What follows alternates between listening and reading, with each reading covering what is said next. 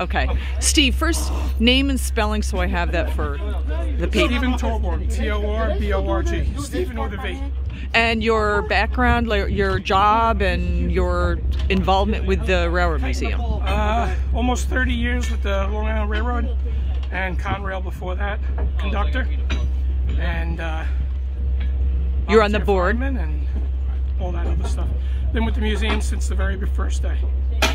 Now tell me the significance of today and, you know, why this is kind of a big day in history for the yard and the museum and what's actually going on here today. Well, we're laying the track in the yard, which will be our display tracks for all of our equipment that we have. This particular track, track number 3, is going to be the display track for steam locomotive 35 once it's restored.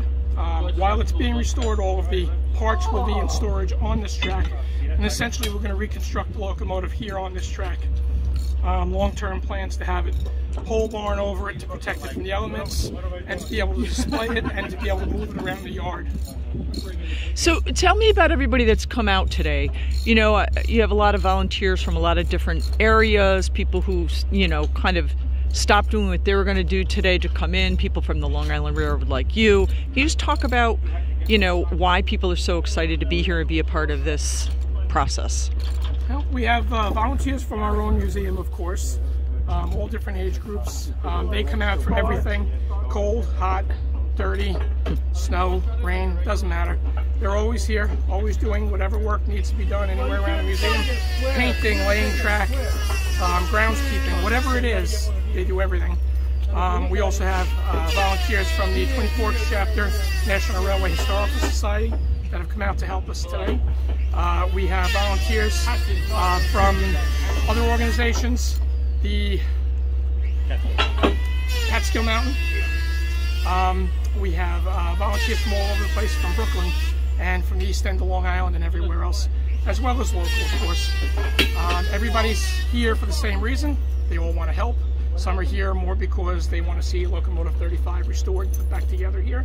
Some because they just want to see the tracks put in so that we can be more of a museum and a little less of a storage facility. And some are just here because they just want to help. So for you, this is extra special because you were involved in Loco 35, and was this always the dream or the vision that this is where it would land? You know, I know, like, not originally, but once you got here at the museum, that these tracks would be laid, and this is kind of where it was gonna be. We started in Mitchell Field with the goal of just restoring the steam locomotive, same locomotive that's still being worked on, Locomotive 35, but it evolved into more than what it was. While we were looking for a permanent home for Locomotive 35 because we had to get out of Mitchell Field where we were, Oyster Bay had the historic train station and was actually able to acquire this property on lease from the railroad, and they had a facility that didn't have trains. We had trains that needed a home, they had a home without the trains, so they worked perfect together, and the museum grew. We got more equipment, we got more people, we became, I'm going to say, more legitimized from being just a volunteer group to being an actual museum. Restoration and preservation became our goal, and ever since, everything that we do, from the station to the trains to the artifacts, and we've kind of stayed the course with that. And I guess over the last 30 plus years, I've seen things change dramatically, and I couldn't be more proud than where we are.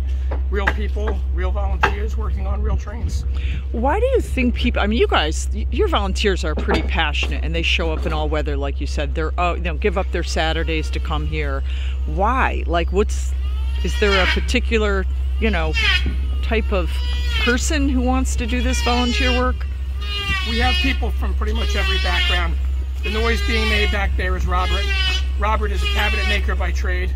He wanted to help out with his son here, Jeremy, and it turns out that his cabinet making skills are perfect for working on that caboose because it's woodwork, and it's specialized woodwork that none of us know how to do. So for him, it's a passion that became, I guess, a bigger passion.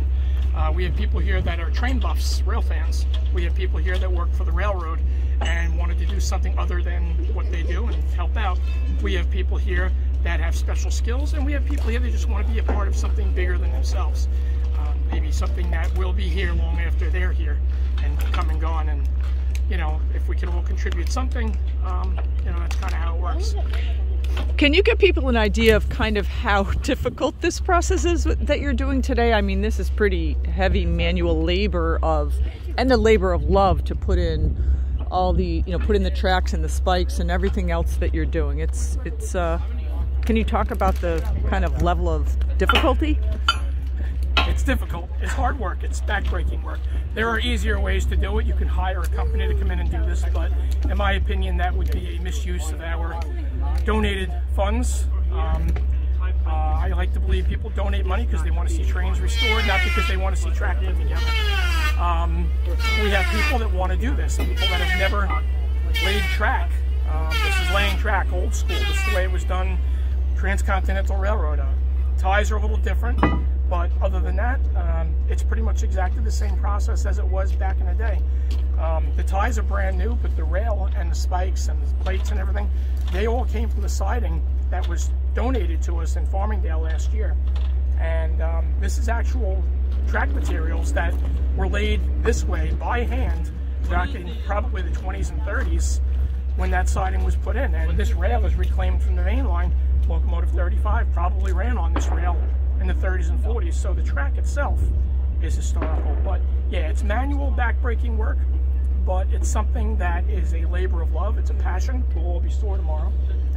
But you know, to be able to do this, I'm a conductor. I look out the window and I watch the track workers on the tracks, and I now have a whole new appreciation for what they do, because even though a lot of it is mechanized, there's certain aspects of track laying that are still done by hand today. There's just no other way to do it. So this is really being a part of history, doing this. Yes.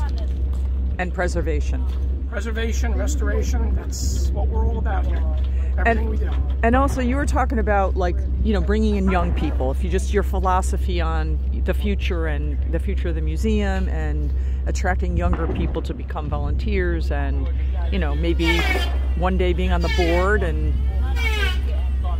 well, we have, as a case in point, Ronnie back here, who he is on our board of directors now. He's a young guy, came here as a young train enthusiast, rail fan, train buff, whatever you want to call it.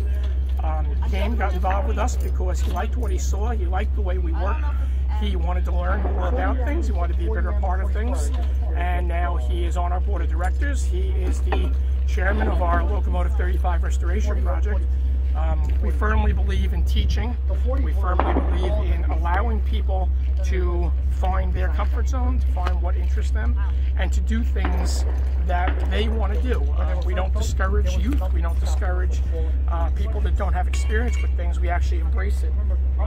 Jeremy here in the teal jacket is underage, one of our young volunteers. He has come here. He's been here for a couple of years. He's one of our safety people that works on the turntable. He's one of our people that does a lot of work on a lot of different projects around here.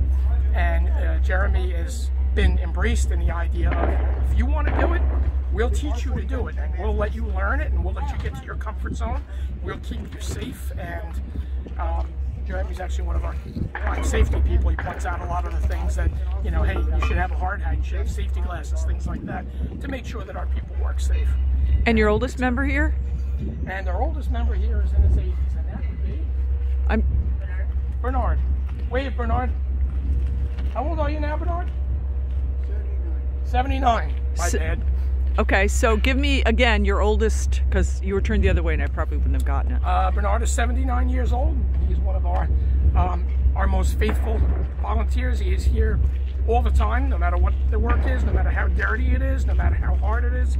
He's here, he works, he gets dirty, and he enjoys it. For some reason, he just keeps coming back.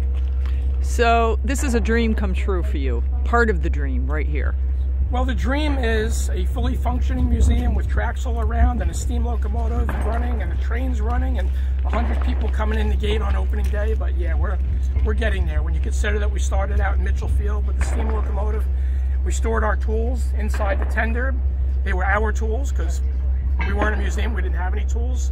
We couldn't raise funds because we were a volunteer group under Nassau County Museums. Now we're incorporated. We're a legitimate museum, a 501c3, not-for-profit educational museum. People can donate, people can follow. We have a huge Facebook following. We have, on average, a dozen volunteers for most work sessions, summer, winter, doesn't make a difference. And again, all age groups. We have a few females that come down as well, and they get just as dirty as the males do, sometimes dirtier. And we have a good time. We enjoy it. We're kind of like a family here. Everybody looks out for each other. Perfect.